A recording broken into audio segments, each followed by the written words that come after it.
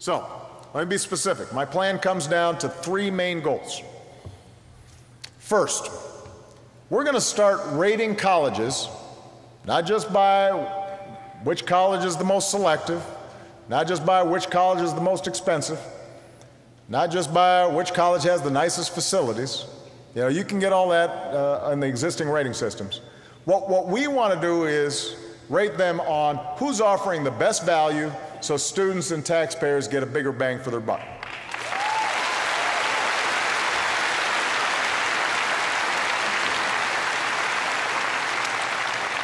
Number two, we're going to jumpstart new competition between colleges, not just on the field or on the court, but in terms of innovation that encourages affordability and encourages student success and doesn't sacrifice educational quality.